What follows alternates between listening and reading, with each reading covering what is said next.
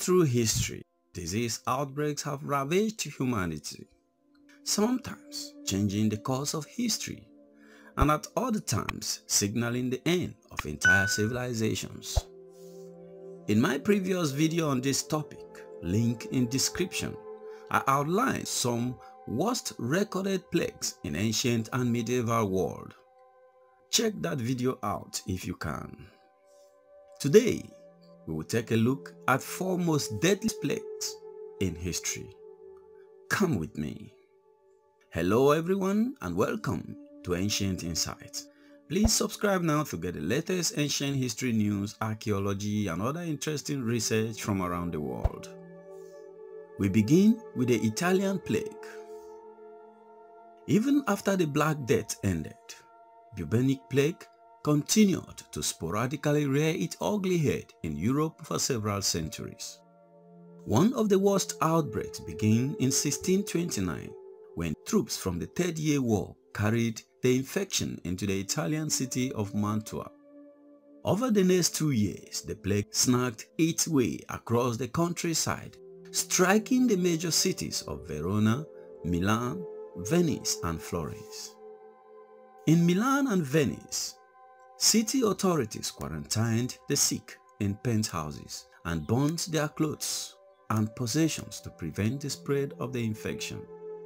The Venetians even banished some of their plague victims to a pair of islands in a nearby lagoon. These harsh measures may have helped contain the scourge, but it still killed some 280,000 people, including over half the residents of Verona. The Republic of Venice, meanwhile, lost nearly a third of its population of 140,000.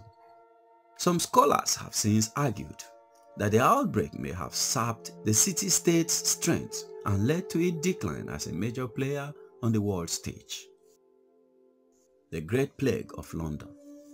The Great Plague, lasting from 1665 to 1666, was the last major epidemic of the bubonic plague to occur in England. It happened within the centuries-long Second Pandemic, a period of intermittent bubonic plague epidemic which originated in China in 1331. The first year of the Black Death, an outbreak which included other forms such as pneumonic plague and lasted until 1750. The Great Plague killed an estimated 100,000 people, almost a quarter of London's population, in 18 months. The plague was caused by the Yersinia pestis bacterium, which is usually transmitted through the bite of an infected rat flea. The 1665 to 1666 epidemic was on a far smaller scale than the earlier Black Death pandemic. It was remembered afterwards as the Great Plague, mainly because it was the last widespread outbreak of bubonic plague in England during the 400-year Second Pandemic.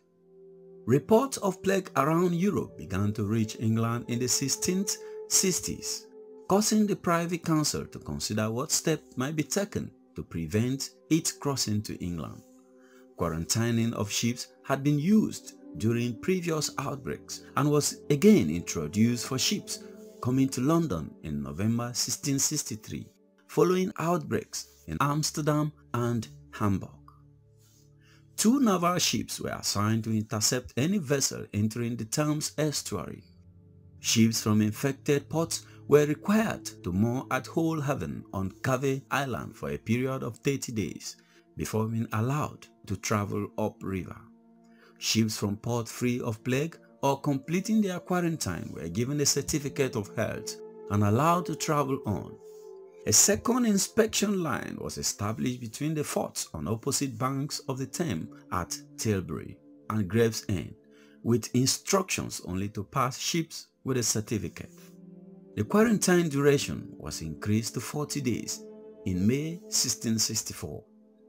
As the continental plague worsened, and the area subject to quarantine changed with the news of the spread of plague to include all of Holland, Zeeland and Friesland. The Great Plague of Marseille. Western Europe's last major outbreak of medieval plague began in 1720 when a mortal distemper seized the French port city of Marseille. The disease arrived on a merchant ship called the Grand Saint Antoine, which had picked up infected passengers during the journey to the Middle East. The vessel was quarantined, but its owner, who also happened to be Marseille's deputy mayor, convinced health officials to let him unload its cargo. Plague-carrying rat fleas soon spread across the city, sparking an epidemic. People died for the thousands, and the piles of bodies on the street grew so large that convicts were conscripted to dispose of them. In nearby province, plague walls were even built in attempt to contain the infection, but it still spilled over into southern France before finally disappearing in 1722. By then, it had killed roughly 100,000 people. The third plague pandemic. The first two major plague pandemics began with the plague of Justinian and the Black Death.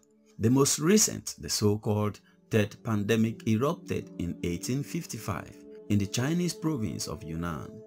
The disease traversed the globe over the next several decades, and by the beginning of the 20th century, infected rats traveling on steamships had carried it to all 6 inhabited continents. The worldwide outbreak would eventually claim over 15 million lives before petering out in the 1950s. Most of the devastations took place in China and India, but there were also scattered cases from South Africa to San Francisco. Despite the heavy casualties, the third pandemic led to several breakthroughs in doctors' understanding of the bubonic plague. In 1894, a Hong Kong-based doctor named Alexander Yersin identified the Bacillus Yersinia pestis as the cause of the disease.